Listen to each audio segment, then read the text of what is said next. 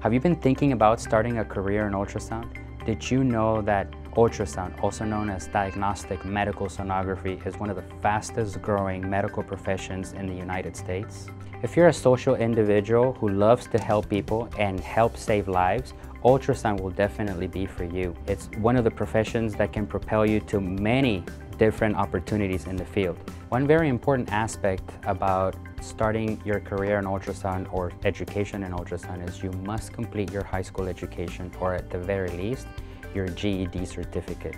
The great part about that is that you don't have to have any type of medical background or prior college education. As you begin your approach towards a decision of starting an ultrasound program, make sure you search for an accredited ultrasound school. This will always benefit you at the end. The application process is relatively easy, but it is important that you apply timely and typically 2 months prior to the class start date. The typical length of an ultrasound program is anywhere between 23 to 26 months, depending on your academic background.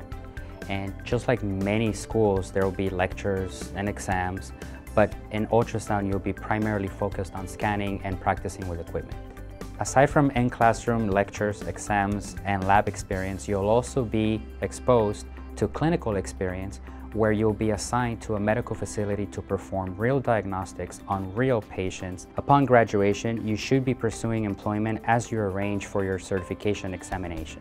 Once you've graduated, you are now part of a specialized group of professionals dedicated to saving lives.